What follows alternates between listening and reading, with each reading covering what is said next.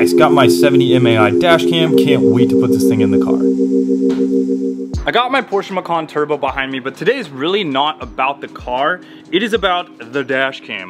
I think that it has a really good look. This thing is gonna stick right on the front of the windshield right here. We'll go ahead and pop it open. I also have the hardwire install kit. So I wanna have this thing permanently dedicated in the car. I have not had one in the Macan. I really haven't had a dash cam in anything since probably 2015, and I really should. Sun Ultimate activities are happening all the time around us. As we all know, we see those cars and we know probably not rocking insurance, and they're driving absolutely insane. If you witness something with the camera, you can obviously use that as police evidence, give that over to the authorities and let them know that yeah, that was a hit and run. And yes, I do have that hit and run on camera, which really helps out. Here's a quick one. We're at a stoplight. We're just chilling. There's one car ahead of us.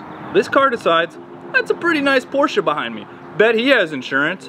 Slams it in reverse, boom, slams right into the front of my car. Now what does that look like if that person calls the authorities and says he rear-ended me? Well, it does look like you were kind of rear-ended, doesn't it? However, you could kind of check the angles of the car, right, that sort of thing, but really, how much are the police gonna get into that, and who are they gonna believe in this scenario? Well, if you got a dash cam, boom, you're screwed. A lot of insurance fraud happens, and a lot of people don't have insurance and they're trying to get money off of you. Dash cam it is. I live in Sacramento, and I can tell you, I need one badly, very, very badly. Went ahead with this one.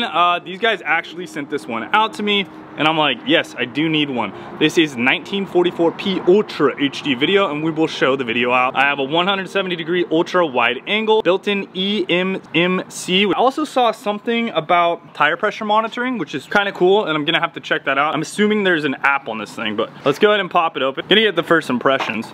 Unboxing wise, it's a nice looking box. Oh, very nice actually. So, right here, whoa! That was the book. I had it tilted, it shouldn't pop out on you. Install book right there. The actual camera, which is sleek and slim.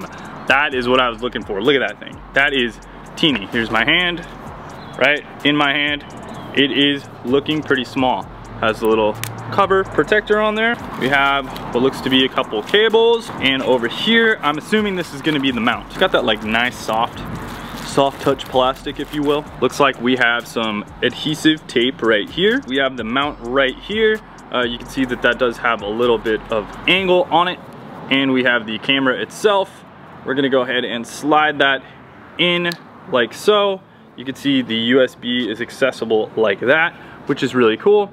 And we have an HD camera on the car, so we'll be able to kind of affix it to the windshield like this with the double-sided tape, and it's a very slim profile. It did come with an extra piece of double sticky tape, so you know, in case you screw up or need to reaffix it, good to go there. The regular box comes with a fairly long looking USB-C. This little piece of electrostatic film, I guess we're gonna go ahead and put this on the windshield. The normal kit came with the USB cord, and it came with the USB-C with a plug right here. It says 70 MAI, plugs in right on the top, and then you have a normal USB on the bottom there. I'll go ahead and open up the hardwire install kit because I want to see what's in this. Okay, so a little bit longer, or maybe it's the same size cord actually here, but you can see what we got is a USB-C on this side. We have the cord itself. We have like a little transformer or like power inverter type situation going on here. And then we have a couple spots where we would hook this up. We have a negative, which is a ground. We have a positive, which is a positive. And we have an accessory, which an accessory is gonna be like an on key, right? Basically like how your stereo turns on. The accessory mode would make it to where it knows that it's on. So I'm sure it can kind of go into a bypass and an on mode. We'll go ahead and try to install it with this Porsche, so maybe a little bit difficult. I'm gonna try to figure that out, and we'll show you what I do. So the first thing I wanna do here is kind of figure out where I want to put the dash cam itself. Now, I'm thinking like, kind of like this. And if I'm looking in the car and I'm sitting in my normal seating position, I can't even see this thing. So, you know, that's gonna be pretty good. You can see it kind of has this area right around this with literally a perfect outline of what this thing looks like. So I'm actually just going to cut that out. Now that looks something like that.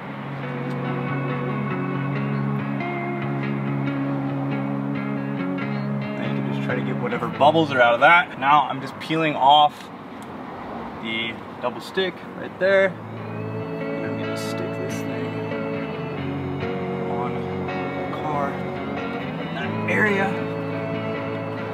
That's good. I literally, from my driver's seat, I cannot see this camera. Like if I'm looking at the mirror, I don't even see that. If I get low, like right here, yes, I can see it. But I have perfect vision out this way, which is great. I'm gonna use this one. We have the USB-C, which is gonna plug in right here on the side. It'll be like this, but I'm gonna tuck all of this up and around in this crack area here. And then I'll go up kind of in here to the headliner area up here, and I'm gonna use that tool. Then I'm gonna go right here, little split, right, in the Alcantara for the airbag area and the A-pillar.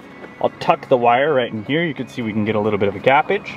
We'll come right around here to this outer area and we'll tuck it right in the weather stripping. Now, when we go all the way to there, we're gonna notice that there's this little piece right here. In the bottom, you can see where the pry tool will work. Use this pry tool, kind of pry up, pry up, pry up. And your fuse box may be located in a different location depending on your car, right? We're over to the fuses. Now, on Porsche, man, they make these things pretty dang nice. They really don't want you to even get to them. So you actually have to pry off this little top cover piece, which I didn't have to have all of this wire before this little box here. I would probably tap it into that upper area up there, but I think we're just gonna run it into the fuse box over here. Because I have that excess length of wire, I can't really trim it down because of that. With the USB-C, I'm literally just gonna tuck it here. We could try to kind of get it back over here, but I have a feeling that that might vibrate a little bit, so I'm just gonna go right from here to here. And using the tool, I can just use that to kind of just press it in to literally the plastic area right here. And just make that to where it feels like a nice firm spot that's not gonna pop out. You can kind of see as it's going, it's kind of getting a little bit of a pop out.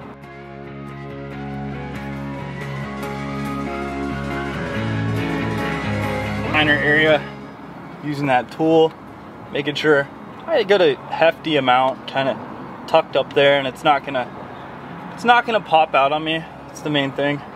I don't want to see this when I'm driving, so we can just kind of pop that all up there. I'm using the pry tool.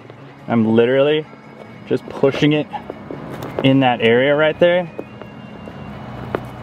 and all of a sudden it just disappears. I literally have it right up in here, and you are not seeing that at all. So we'll take it all the way around this side, and I can very easily just tuck this in the molding. Using that tool makes it even easier.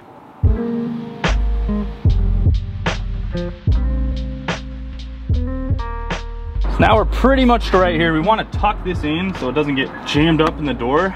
Literally that crack I'm gonna push it into. This is where we have a little bit of issues right here, so make sure I don't break this basically. I need to pry that and get that.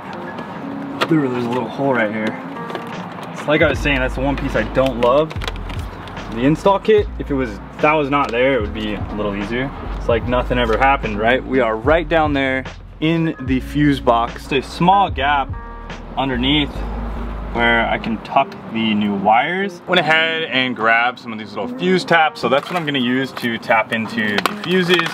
But basically this just goes into the fuse area, and then in these two little spots right here, you put the original fuse and the new fuse, and that new fuse will feed out to this little guy, which is gonna connect to one of our wires. So the constant power, and then we'll have the auxiliary power. All right, so I went ahead and tapped into the fuses right here. I'm gonna go ahead and put this back on. So I found an accessory and which is an on key. And then I hooked into the alarm / vehicle tracking system for the constant, and then for the other one I tapped into the home link fuse. So we're good on that. It told me to connect the dash cam to the phone app. So yeah, let's go to the app store and go ahead and download that application. All right, so it looks like here is the North America 70 MAI software. So I'm gonna go ahead and download that.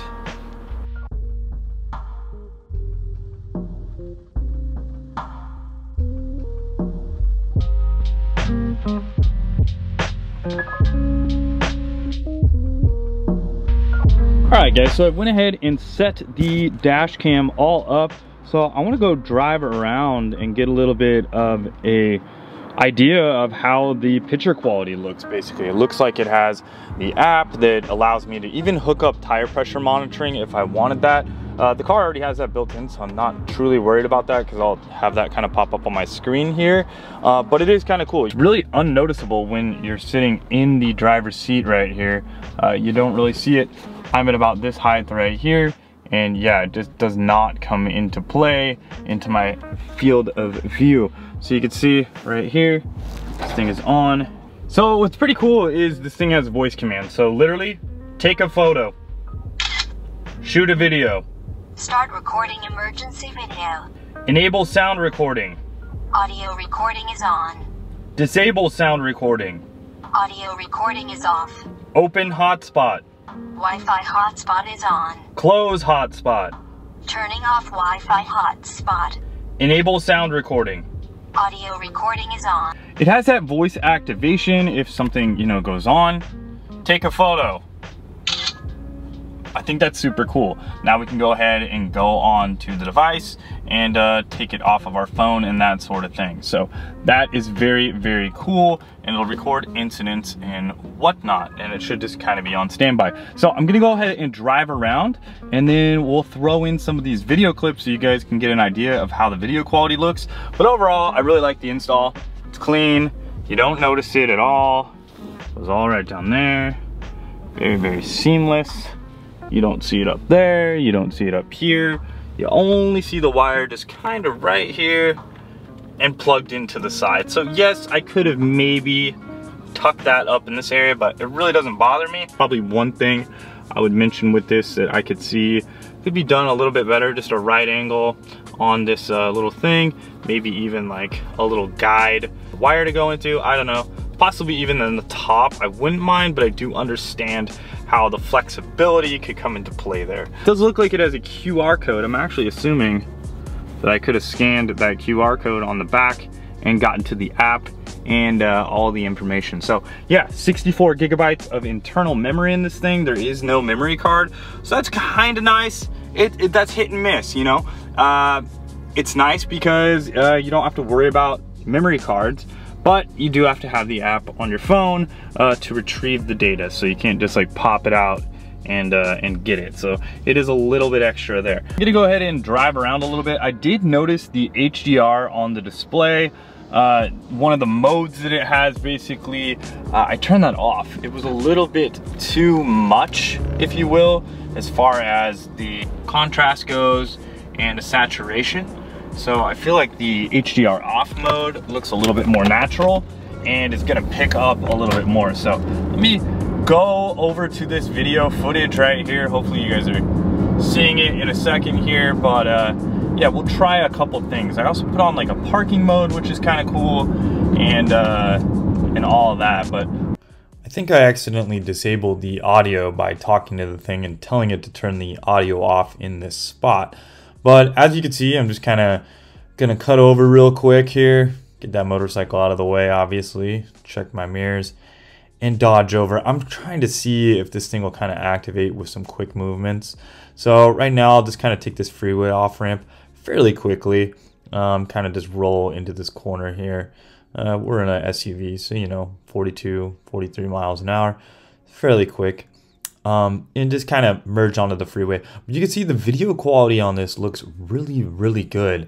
I was checking out kind of the mile per hour thing, like how fast are we getting up to with that GPS right there. You could see the mile per hour, and it actually shows the coordinates on here as well, which is pretty interesting to say the least. So, you know, you could use this in any traffic incident that may occur in the future. Hopefully that doesn't happen to you, but you know, if it does, that is what these dash cams are for. So yeah, I really like it. I think the quality is very good overall. Right now I'm gonna zoom in a little bit. So this is like the full frame here, but when you zoom in, the quality still stays very, very high.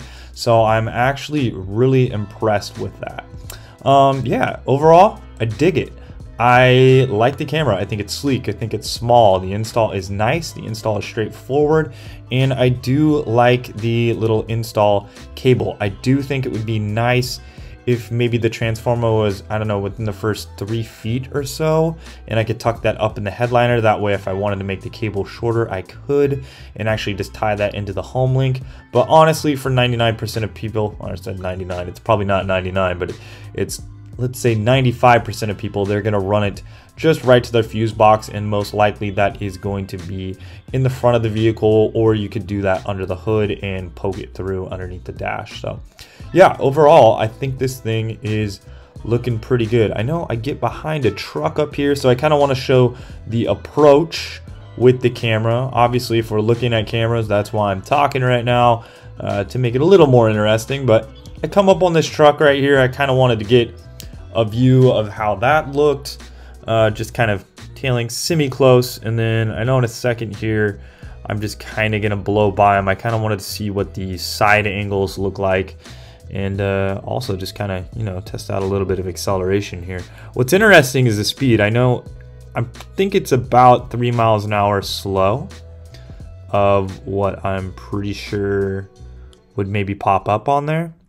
But hey, that's okay. You know, if it has a lower speed, that's good. If I need to show it to the police.